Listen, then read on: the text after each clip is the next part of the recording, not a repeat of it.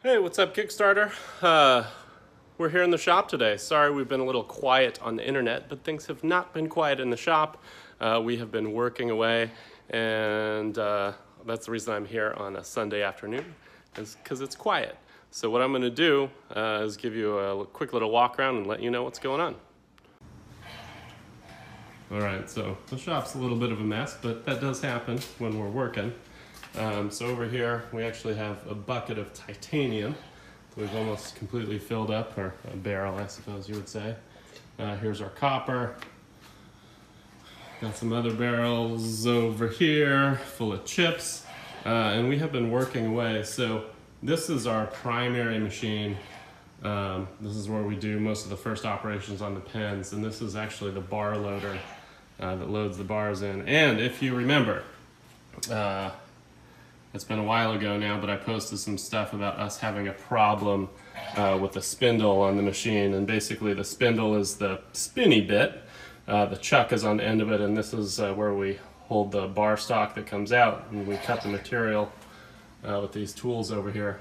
Basically what happened is this has a few big bearings on the spindle, and one of the ball cages that holds the balls in place basically gave way, and so those balls were rattling around in there, causing a lot of friction, heating this whole thing up. We can't run it that way. It took us about 3 weeks to fix that, and I would say at this point we are probably actually about 3 weeks behind, so that's a little bit unfortunate, but we've been cranking away. So over here we have got a bunch of titanium fountain pen bodies. Both operations have been done on these. So then we come over here to the second machine, and right now we are finishing up copper pen caps, and I believe this is the last batch of caps before we move on to grips. So right now we just have to run all the pen grips, and then we're going to be ready to ship. So this is the second machine. It's basically a mirror image of the first one, except we've got a little bit smaller chuck on here. So whenever we've got parts coming off of the first machine, when it gets cut off, there's basically a bad end, and you can sort of see that a little bit here. We've got a hole through it, but we still need to chamfer and thread that for the screw. So these have all been done. That one hasn't been done. I guess none of these have been done. The rest of the stack has. Basically the problem is anytime parts are coming off of machine 1, we've got a machine that backside, so this is what machine 2 is for. And we'll take a quick walk over into our storage area.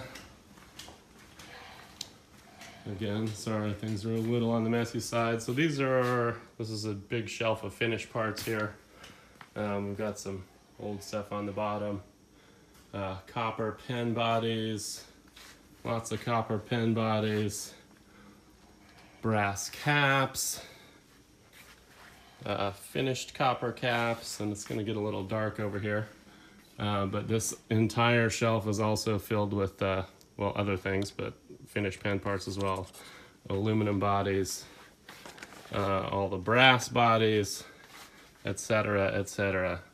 So we are cranking along. Once we get basically all the machining finished. All right, so the other thing that we have been waiting for are nibs and also all of the ink that's coming in. Right now, we actually do have all the nibs. We just got the final shipment of those, I don't know, maybe a week or so ago. And we've gotten everything bagged up. Each one of these, it's a little dark over here, but each one of the nibs basically gets a little dot from a paint pen so we can tell which nib we've actually got. Then we put them in these little containers and then bulk bag them. We do actually have all of the ink in, except for the remainder of this tanzanite, which is unfortunate. But I think the timing should actually work out pretty well. We're expecting these, or at least the balance of those, to come in any day now. So hopefully that works out.